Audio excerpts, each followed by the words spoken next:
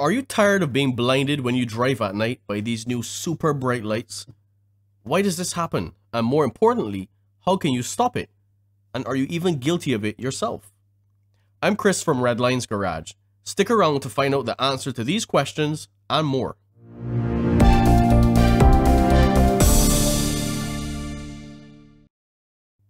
Now, we all need light to see. On a dark night, on a lonely, unlit road, it's even more important. So for years, the automotive industry has been developing new ways to improve the efficiency of the bulbs that are used. Before we get started then, let's take a brief look at the different types of light systems that are commonly used today, since they are relevant to the topic. Now, for the last few decades, the halogen bulb, a type of incandescent bulb, has been the mainstay of lighting, and up until relatively recently, that hadn't really changed much. They're filled with an inert gas mixture, and a small filament inside is heated up to a temperature that produces light. They work well enough, but they're far from efficient. In fact, in most cases, they convert less than 5% of the energy used into actual light, and the rest is just wasted as heat. They also tend to burn in a less appealing yellow color range that just doesn't look as good and seems outdated in the modern world. Now, while there have been some improvements over the years, by today's standards, these bulbs are still quite inefficient. Enter then the HID, or High Intensity Discharge bulbs. These bulbs are filled with a new type of gas mix, most often xenon, that create light by means of an electric arc between two electrodes. Now, these HID kits, like most fluorescent lights, are also usually combined with a ballast to help start and regulate the bulb. They're significantly brighter than halogen bulbs and tend to have a more appealing color range, closer to the 5,000 to 6,000 Kelvin range of daylight. This ballast and bulb combination, though, were overall more expensive than typical halogen bulbs, so as a result, initially, they tended to be found in vehicles with a higher trim, or a more luxury type vehicle. Eventually though, aftermarket HID retrofit options also became available at a much cheaper price. But these kits with their ballasts, their wiring harnesses, and their bulbs are more cumbersome, difficult to install, and have more parts that can potentially fail. Which leads us to the current and most popular aftermarket light upgrade right now, and that is the LED, or light emitting diode. As the name suggests, this is not really a bulb in the traditional sense, but really a semiconductor light source that emits light when it receives power. Now, there are a variety of different configurations and chip types, which we're not going to get into right now, but this is the most efficient light technology on the market, whether it's for home or commercial, indoor or outdoor use, or even in the automotive lighting industry. They're the standard now when it comes to lighting system upgrades. They use less power, produce more light, last longer, and are easier to install than the HID bulbs mentioned earlier. So now we have a little background to work with. So let's say you're driving on the road and someone with these new lights is driving towards you, and you have to slow down, look away, pull over, and maybe even scream a few choice words out of your window. It would be easy to conclude that these lights are just too bright and they don't belong on the road. But take a breath. Before we pull out our pitchforks and go round up the offenders, let's consider a few things. First of all, I'm sure we can all agree that good lighting is an important part of safe driving. The more we can see, the better aware we are of our surroundings and the quicker we can react or respond to situations that may come up.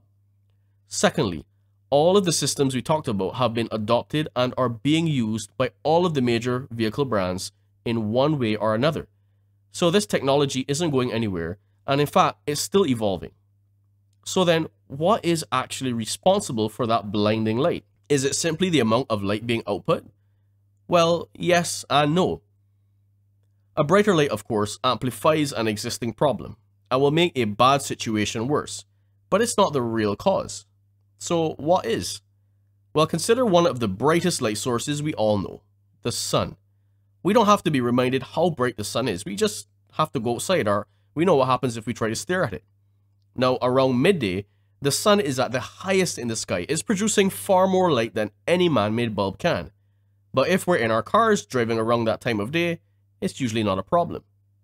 But what happens, let's say, around sunset, if you happen to be driving west? Now, the sun is a lot dimmer since it's setting, but it now happens to be shining directly into our eyes, causing us to pull down our visors so we don't run off the road. The same thing happens if we take even a small 5-watt flashlight and shine it in our eyes. It hurts even though the light isn't that bright. So it's not just the amount of light being produced, but more so how much of that light is getting into our eyes. But why then does this seem to happen mostly with these aftermarket bulbs? Well, there are several reasons. Sometimes it's as simple as forgetting your high beams on. When you turn on your high beam, the light doesn't actually get brighter, but the angle of that light changes to a higher one, allowing that light to shine a little further, but also creating the issue we just mentioned of allowing it to shine in the eyes of oncoming vehicles. So this just takes being a bit more mindful and a simple turn of your switch and the problem is solved. Oftentimes though, when bulbs are graded, even on a lower beam, the issue still remains. But why? Well, let's consider 4 main reasons.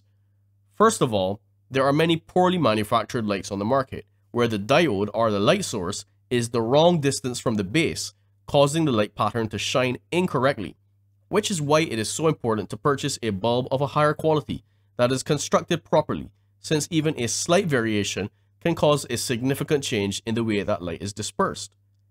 Another common issue is improper installation. Now, these bulbs are usually considered plug and play, but because there are always small variations in manufacturing processes and vehicle design, all headlights come with the necessary ability to adjust the angle of the headlights. This is a crucial but often overlooked step when changing out your bulbs and accounts for the vast majority of problems that drivers have with these setups. It's not a difficult process by any means, and we're sure you can probably do it yourself at home, so we urge you to take the time to make those adjustments and show consideration for other road users, while also improving the usable light that you benefit from. We aren't going to cover it in this video, but we do have a step-by-step tutorial in another video which we'll link to down below, showing you just how easy and simple it is to do.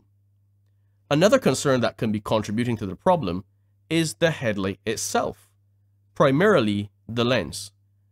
Most modern headlights use plastic for their lenses instead of glass because it's cheaper, lighter, and can be more easily produced in a variety of shapes and styles. After a time though, that protective coating on that lens can deteriorate, causing your lens to become discolored or even look like it's peeling. Not only is this unattractive, but it actually robs you of some of your light output, and instead of allowing that light to shine through in a nice clean pattern, it causes it to be diffused, spreading that light into more random beams, allowing some of it, again, to make its way into the eyes of oncoming traffic. The process necessary to restore and protect your headlight is also covered in the video in the link down below. And finally, another often overlooked but important step you can take to protect yourself is very simple. Clean your windscreen. The same principle affecting your headlight lens can also affect your windshield if it's dirty or smudged. Instead of that light entering at a nice clean angle, it can hit that dirty windscreen and diffuse into your eyes. It's important to remember to clean both the outside as well as the inside of the windscreen, because very often overspray from cleaning products when you wipe down your dashboard can cause an oily film to be spread on the inside and will take some cleaning to remove properly. So those are the main things that cause unnecessary irritation from headlights at night. Remember, purchase high quality, properly constructed bulbs. Remember to be considerate and adjust the headlights to get that light where you can see it best and where it won't bother other users. Be part of the solution, not part of the problem. And finally, remember to keep your headlight lenses and your windshield as clean and clear as possible. If you do these things, we guarantee that you will make driving at night a far more enjoyable experience for yourself and others. Thanks so much for watching. If this video has helped you in any way, please consider liking and subscribing for future content. And remember, drive safe.